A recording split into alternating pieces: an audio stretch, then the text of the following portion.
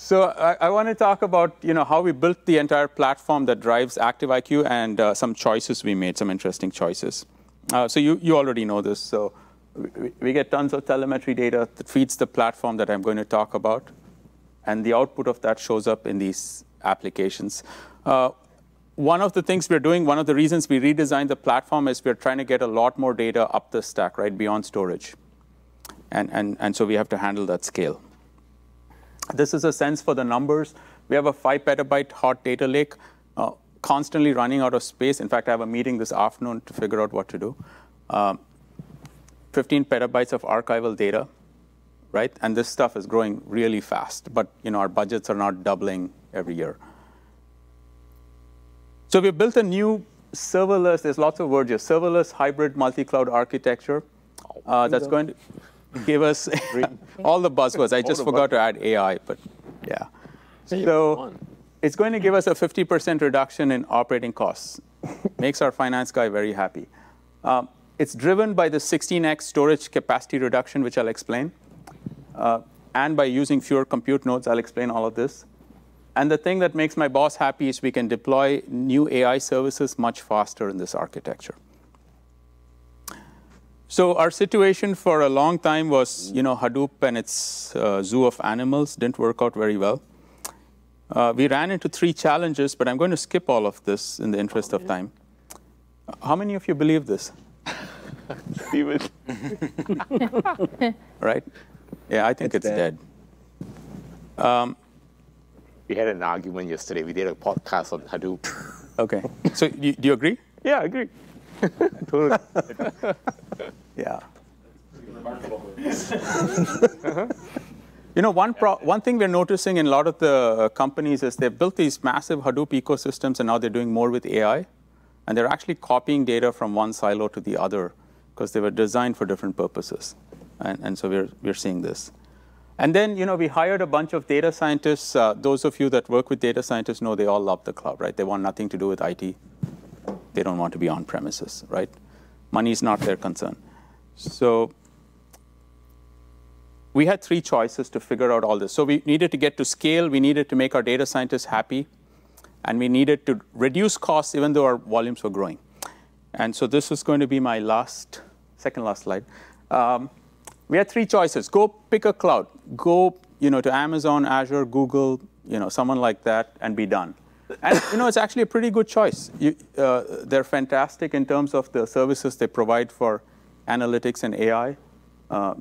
Very simple to build a data pipeline in any of the clouds. Security used to be an issue a few years ago. I think it's a non-issue now. The clouds provide as good security as on-premises. So I think it's a complete non-issue. The problem we had with going down this choice is 2 problems. Number one, we'd have to pick a cloud. Remember, we have 20 petabytes of data. If I pick a cloud and I put 20 petabytes there, I'm stuck. Because you're not moving 20 petabytes out quickly, right? Has anybody mentioned that you sell an object store platform? You could put it there. On premises, though. Yeah. Yeah. There you go. Next one. Yeah. But we wanted to get to the cloud, right? Because our data scientists said we just don't want to deal with IT. We don't want to be on premises. The second thing is we actually did an experiment. We moved a portion of our data pipelines to the public cloud, and the costs were just unpredictable.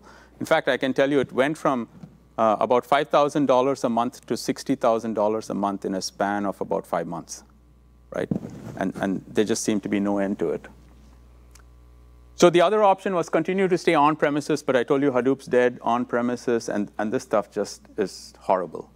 Right? So we wanted a cloud-like experience, but without those costs.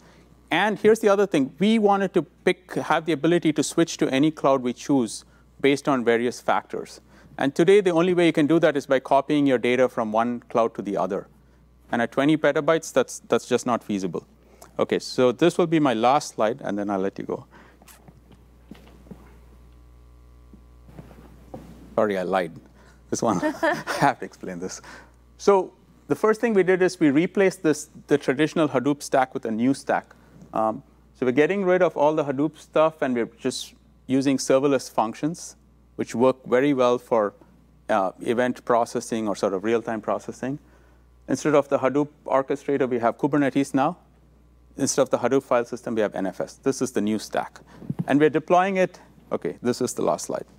We're deploying it in this manner. I'm sorry. I'm just thinking, why NFS? Why NFS? I'll explain that to you. OK. OK, let me explain it right now. So with the Hadoop file system, right, I have to make 3 copies of the data, correct? Like replication, yeah. Right. Whereas if I use clustered ONTAP, I can get the same availability with a single copy of the data. I can get the same performance, right? Wasn't true 10 years ago, but now the networks and things are so fast that it is true, right? I can throw SSDs in there. I can get tremendous performance, or I can mix and match some SSDs and hard disks. I can do all these things. But here's the killer reason why.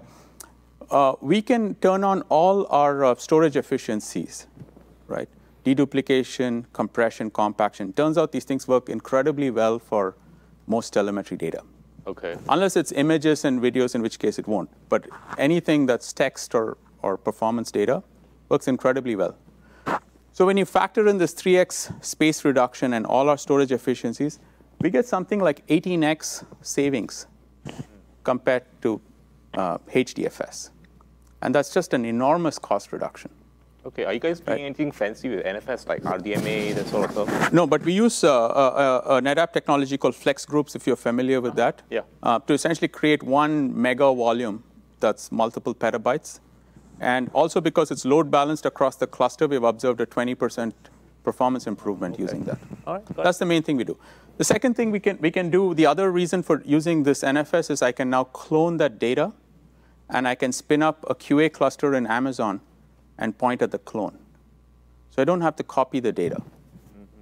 See, in the on-premises world, you'd create a separate QA cluster, a separate pre-production cluster, and copy terabytes or maybe petabytes of data across these clusters. Okay. Now I can just, again, use our technologies and just clone the data, so it's a safe copy. And then I can spin up something elastic. The NFS actually can work with the high throughput of the Kafka. Yeah. Okay. We actually have this running. Yep. Okay. Some version of this has been running for the last 2 years. And today we actually already use Amazon with this NFS in a colo. And a portion of ActiveIQ that is live is doing this today. We run databases on Amazon with the storage here. And it's pretty fast. It's actually surprisingly good. OK, I'm going to end here. But this is our proposal, right? Stick thing in a colo. You could replace NFS with storage grid, and he'll talk about that.